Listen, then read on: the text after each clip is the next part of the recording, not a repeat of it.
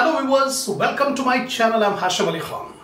So now in this video I'm going to explain you about gift received by an assessee.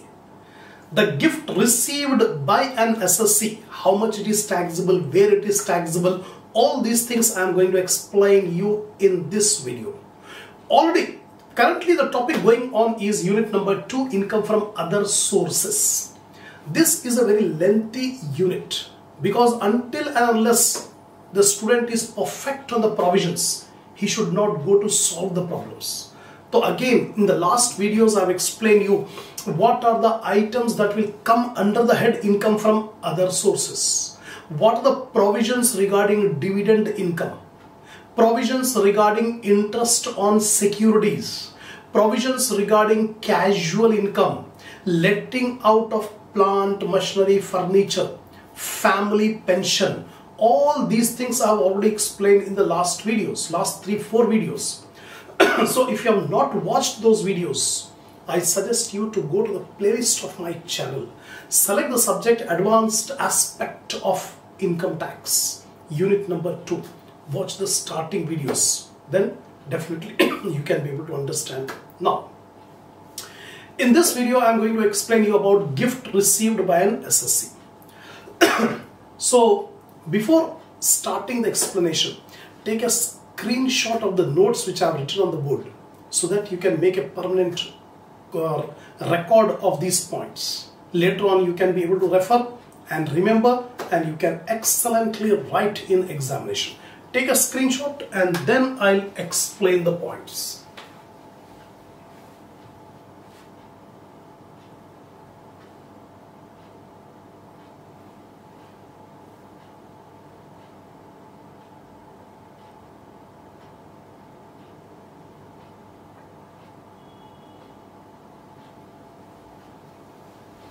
Come on. Now I am going to start the gift received under section 56 subsection 2 and clause 10. This is the section in which the Income Tax Act has given the provisions regarding the gift received. First point, the gift received by an assessee is taxable under the head income from other sources. So what are the provisions? If an individual received the gift on or after 1st October 2009, remember the date, 1st October 2009. The provisions of section 56, subsection 2, clause 7 are to be applied for the assessment year 2010-11 onwards. So actually the provisions are given on 1/10/2009, and if this provision was applicable up to from 2010 to 11 onwards. But later on, the Income Tax Act has made the changes in 2017. In 2017, new provisions for gift received is applied by the Income Tax Act. Now we are going to study what are the new provisions according to Finance Act 2017. According to new provisions under section 56 subsection 2 clause 10, gift received either in cash or in kind are taxable income, with the exemption limit in few situations. In few situations, exemption limit is given. Apart from that, the gift received in cash or in kind, both are taxable under section 56 subsection 2 clause 10. Now this section is applicable even if the property is purchased for inadequate consideration. Earlier this provision was not there. Now Income Tax Act says gift does not mean only without consideration. Even if a gift is given with inadequate consideration, that also amounts to gift. For example, a person has given a property worth rupees 10 lakh as gift. Complete, no consideration. That's a gift. So similarly, a person has given the value of the property is 50 lakh. But the person has transferred the property for 10 lakh. That is inadequate consideration. That also amounts to gift according to the new provisions.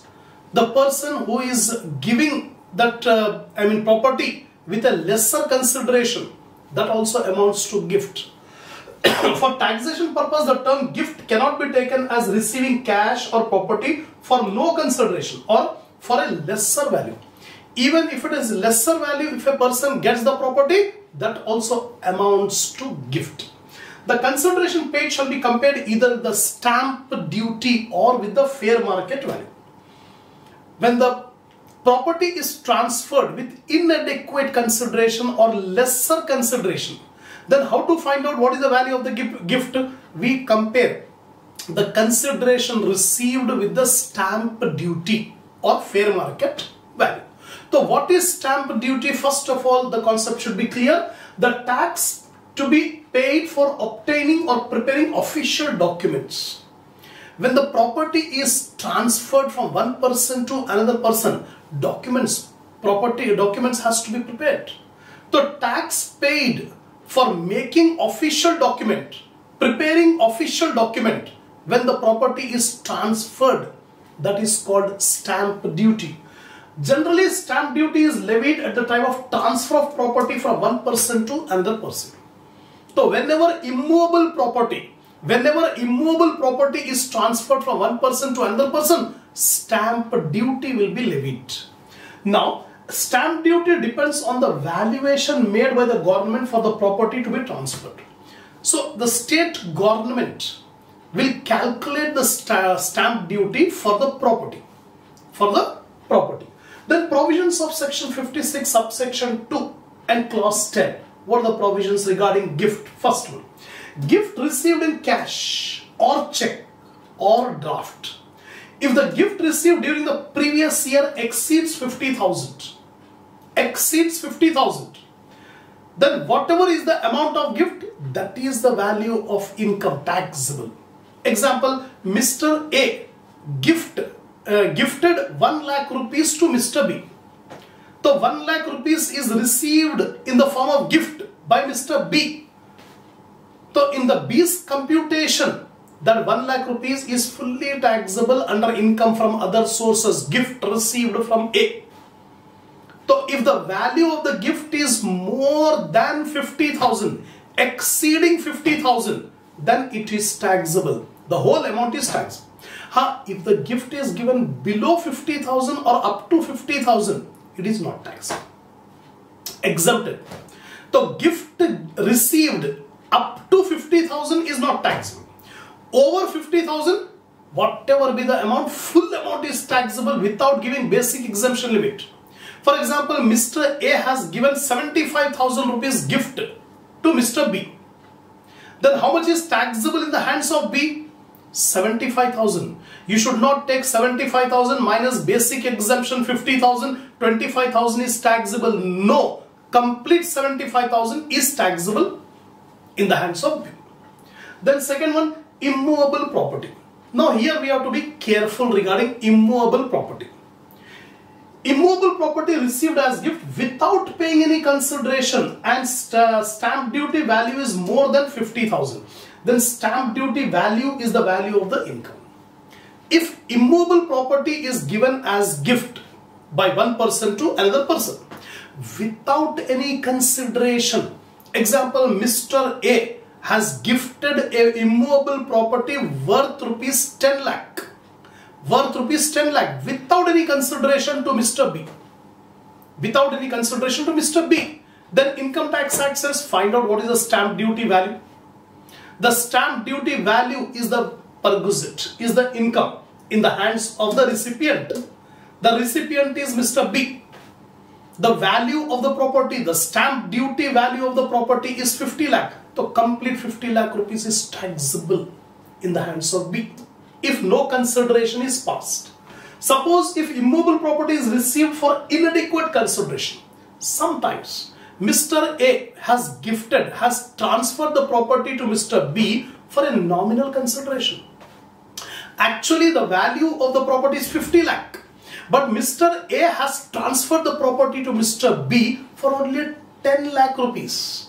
The actual value 50 lakh. But Mr. A is charging only 10 lakh rupees. Inadequate consideration.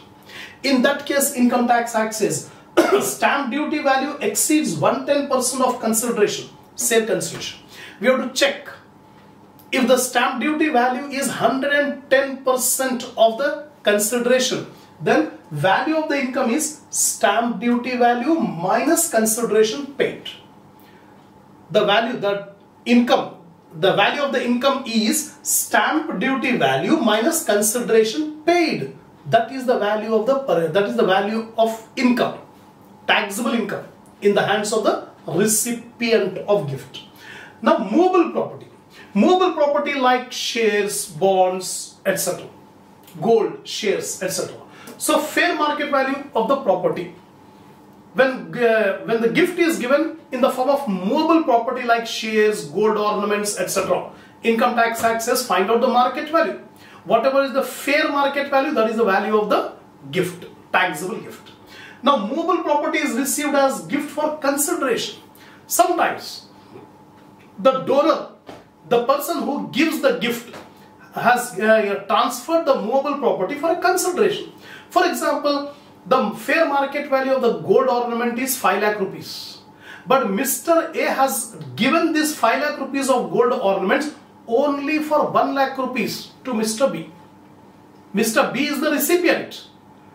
So, Mr. A has given 5 lakh rupees worth of gold for only rupees 1 lakh. Inadequate consideration. In that case, the value of the gift is the difference. That means value of the income is fair market value minus consideration paid. The fair market value of the gold is 5 lakh rupees. Consideration paid by B to A is 1 lakh. So 5 lakh minus 1 lakh, 4 lakh rupees is the taxable gift in the hands of B. That's all. So these are the provisions given under section 56 subsection 2 clause 10 regarding the gifts. Now summary points. Gifts received either in cash or in kind up to 50,000 is exempted from tax. Very important rule you have to remember. If the gift is given by Mr. A to Mr. B, up to 50,000 gift is there, it is not taxable in the hands of B. B is receiving the gift. B is receiving the gift. So it is not taxable if the gift amount is up to 50,000. If it is more than 50,000, it is taxable. Next, in case of immovable property, stamp duty value is considered when the following conditions are satisfied. Whenever immovable property is gifted, then in that case, we have to compare with the stamp duty value. Then, stamp duty value exceeds 110% of sale consideration. Mr. A has transferred the property to Mr. B at a lower consideration, less consideration. In that case, Income Tax Act says calculate 110% of the consideration received. Stamp duty value exceeds 110% of consideration received, or the difference between the stamp duty value and the consideration is more than 50,000. The difference between the stamp duty value and the consideration is more than 50,000. If these two conditions are satisfied, then if the above conditions are fulfilled, the difference between stamp duty value and consideration shall be the taxable gift in the hands of the recipient. Now, in the following situation, gift received in cash or in kind is fully exempted from tax. Income Tax Act has given some situations where the gift received is completely exempted, not at all taxable. Whatever be the limit, that 50,000 rule will not apply in the following situations. Which situation? Cash or property received as gift on the occasion of the marriage of the assessee. At the time of marriage of the assessee, any gift received either in cash or in property, the gift received on the occasion of marriage of the assessee, it is completely exempted from tax. It is completely exempted. For example, Mr. X at the time, he is the assessee. At the time of marriage, he got the gift from his father-in-law. The gift amount is, let it be 10 lakh rupees. Income Tax Act says complete 10 lakh rupees exempted, because this 10 lakh rupees is received by the assessee at the time of his marriage. Secondly, cash or property received as gift under a will. If a person got the gift in the form of cash or property through a will of the person, again the gift received is fully exempted. Now cash or property received as gift under inheritance. Normally the inheritance property will be passed from ancestors. Like father's property will pass on to son. Then son's property again will pass on to grandson. Like that. So if a person got the cash or property in the form of gift through inheritance, it is also completely exempted. Cash or property received as gift from local authority. Sometimes the local authority will give the gift in the form of cash or property. That is also exempted from tax. Gift received from a relative is fully exempted. Again, very important provision. Income Tax Act says if gift is received from a relative, then also the gift is completely exempted. Now the question arises, who will be called the relative? The Income Tax Act has given the provisions regarding the relative, the meaning of the term relative for this provision. So who comes within the ambit of relative? First, spouse of the individual. Spouse means husband or wife. From husband point of view, wife is the spouse. From wife point of view, husband is the spouse. So if the gift is given by the spouse of the individual, for example, the assessee is Mr. X. The assessee is Mr. X. So Mr. X got the gift from Mrs. X. Or Mrs. X has given the gift to Mr. X. Or Mr. X has given the gift to Mrs. X. In that case, they are relative. So any gift given by husband to wife or wife to husband is fully exempted from tax. Next one, brother or sister of the individual. If the gift is given by the brother or sister of the individual assessee, Mr. X is the assessee. He got the gift from his brother or from his sister, completely exempted, relative. The third one, brother or sister of the spouse of the individual. Brother or sister of the spouse of the individual. For example, Mr. X got the gift from the brother or sister of his wife. Then also it is relative, fully exempted. Brother or sister of either of the parents of the individual. That means Mr. X, parents of Mr. X. Then the brother and sister of the parents of Mr. X has given the gift to Mr. X. That is also exempted. Last one, any lineal ascendant or descendant of an individual. If the gift is received from the ascendant or descendant of the individual, then also the ascendants and descendants will come within the ambit of relative. Then it is fully exempted. So these are the cases where the gift received is completely exempted from tax. Remaining gift is taxable if the value of the gift is more than 50,000. If the value of the gift is less than 50,000, it is not taxable. These are the provisions regarding gift received according to section 56 subsection 2 and clause 10. Inshallah, we'll take up the next next topic in the next video.